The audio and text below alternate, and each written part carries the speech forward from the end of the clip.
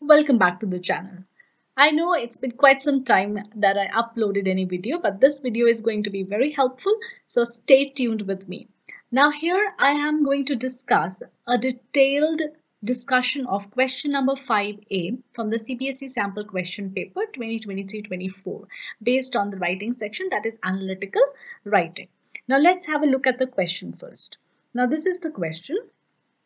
Setting of class 10 is contesting for the post of a junior school captain. So junior school captain in the upcoming student council elections. And given below are her character traits graphic that is shared in the public domain by the school councillor for the awareness of student voters. So here we can have a look at the character traits. Now what we have to do, so all settings peers, they have been asked to write a paragraph in about 120 words analyzing these traits to either support or oppose a candidature. So looking at these traits, you have to write whether you would like to vote for her or you would not vote for her. So as one of our peers, write this analytical paragraph by selecting some of the traits that support your analysis. So here the beginning line is also given and the ending line is also given. So you may begin as a responsible student voter, I believe Sering possesses, or if you want to write against her, so does not possess the necessary traits to be a school captain. You can conclude your paragraph by writing, for these reasons I believe she has or she does not have the potential to be the good school captain, and I support or I oppose her candidature, so whichever way you decide. So these, the beginning and the ending, here it is given, you can use this or you can write your own. So now the first thing, how to go about it. So we will go step by step and we will learn how to tackle such questions. So step one, what is the step one? Step one is to decide your side, whether you'll be writing in favor or you'll be writing against. Now how to come at this decision? So for this, I would suggest that you make two columns. So here, this is the question. So two columns, your one column will be writing the traits that support her, and your second column you'll be writing what goes against her. So this is my first column here.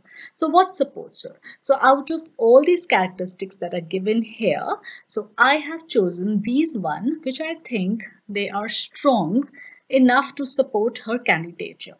So first one, like works hard to achieve the goal, then is less impulsive, is an average academic performer, maintains disciplined study routine, focuses on excellent outcome, exhibits good decision-making skills, believes in one for all and all for one, and helps his peers. So it should be her.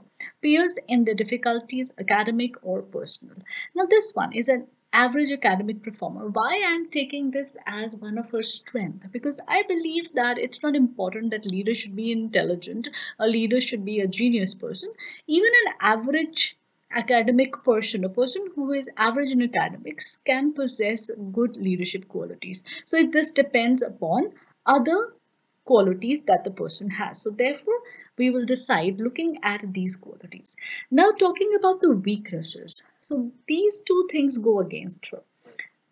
One is that she is highly sensitive and then she thrives only on appreciation. So when you have these two things in front of you, so you will be able to decide that which side now you are going to write. So here, favor, the points that go in her favor, they are a lot in number, they are more in number than what goes against her. So therefore, I'm going to write in favor. So you can decide that you want to write in favor, but I am going to show you both the sides. I'll be showing you one paragraph in favor and I'll be showing you one paragraph that goes against her. But in your exam, you have to write just one side, either favor or against. So now this is step one. So step one is clear. You've decided which side you want to write. Then what is your step two? Now step two is your vocabulary. So you should know now vocabulary, the vocabulary that you are going to use while comparing and contrasting. So these are the words that you should know and you should use while you are writing the passage, like unlike, in contrast, as opposed to, whereas, then, though, although, despite, in spite of, however, on the contrary, on the other hand, moreover, furthermore, in addition. After this comes when you have to conclude. So you can use the words like to conclude, in conclusion, in nutshell. Therefore, we can say overall or any other word that can be used to show your conclusion. So this is your step 2. So now you've decided which side. You know your vocabulary. So third thing is the format. You should know the format. So format is very simple. There should be an opening line, that is the beginning line, that is already given in the question actually.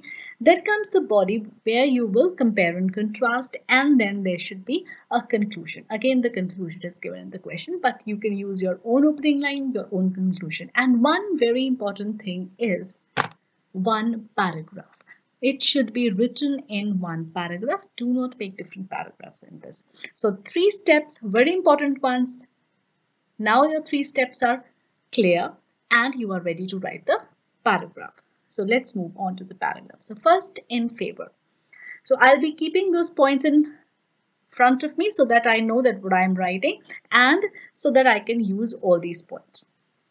So now, works hard to achieve goals. So here, this shows that she is diligent. So I can use the word diligent. So you can have your quick notes on the side. Then is less impulsive, which means that she doesn't make hasty decisions. So that she's not hasty. Then is an average academic performer, but then with this routine, this goes in her favor. So good decision making qualities and believes in one and one for all. So this will help in bonding the members and then helps in his peers in the difficulties and academic personnel. So these are good things for a leader. So now let's see how we have to write it. So here is the passage. So according to me, Sering is a focused girl who diligently works towards achieving excellent outcomes. So this is my beginning line that is different from what is given in the question. So you can use your own beginning line. Although her academic performance is average. So look, I'm using the word although because I'm contrasting it with the discipline routine, that she has a discipline routine, but then what happens, how I am making it her strength. So although her academic performance is average, she maintains a disciplined study routine that can turn the tables at any time. So with perseverance, she keeps on trying, she is regular at that, so it can turn tables at any time. Even though she is highly sensitive. Now again, I'm comparing and contrasting her weakness with her strength, and I'm showing that the strength point, the stronger part, it is rather overpowering the weakness. So even though she's highly sensitive, her being less impulsive makes her a strong contender because this gives her time to weigh all the pros and cons of any given matter. Moreover, her belief in the policy, one for all and all for one, will create a sense of bonding among the members. In addition to this, she is always eager to help her peers in the difficult times, academically as well as personally, which is what people seek in a leader. So because of now all these points, therefore I strongly support her because she has the potential to be an excellent school captain. So this is how you are going to analyze her character traits. So when you want to write in favor, so you have to choose her strengths and you have to show that the weaknesses, they are not overpowering the strengths, rather strengths, they are a lot in number and they are going to work for her. They are going to work in her favor. So the words here 134, so it's okay. Now we move on to the next one. The next one, if you want to write against her candidature. So there, again, I am keeping those points in front of me. So there were 2 points that we have kept against her, highly sensitive and that she thrives only on appreciation. But I'm going to use a few other points. I'm taking those points out of strengths and I'm going to convert those into her weaknesses because sometimes which look like strength may not actually be a strength. So I'll be using these ones like a regular study routine. Now how I'm going to show it as a weakness, we'll see in the paragraph. Then focus is only on the outcome. So the process, maybe she is using unethical ways to reach there. So this can be. So let's see now. Here is the passage. So as a responsible student voter, I doubt Sering's capabilities to justify the post of school captain. So this is the beginning line. With this one, I have taken from the question itself.